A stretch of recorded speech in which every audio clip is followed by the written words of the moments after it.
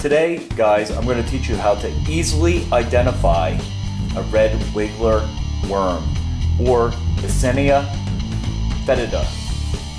Now, the first step to identifying it is you have to make sure it's an adult species. So what you're looking for is that it has the clitellum right in here, okay, is there or present.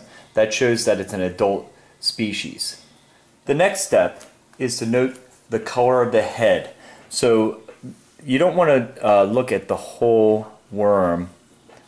You just want to look at the head portion, because there can be a variation in color down here. So you just want to look at the head, and this one is red. Now that we determine the color, we're going to take a measurement, and we want to get it fully extended. So you kind of let them crawl along, and we measure it, and you can see that this guy's about 3 inches long, which is the correct size.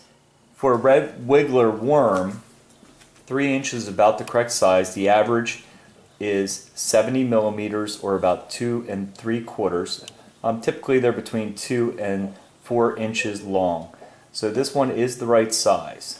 One of the last identifying features that we're going to look for is, see how there's banding on the head between segments right here?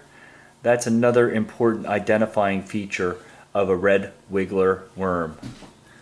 If you want to get really scientific about it, there's some other identifying features that we can look for. For example, the sperm port is on segment number 15, which would be on the underside.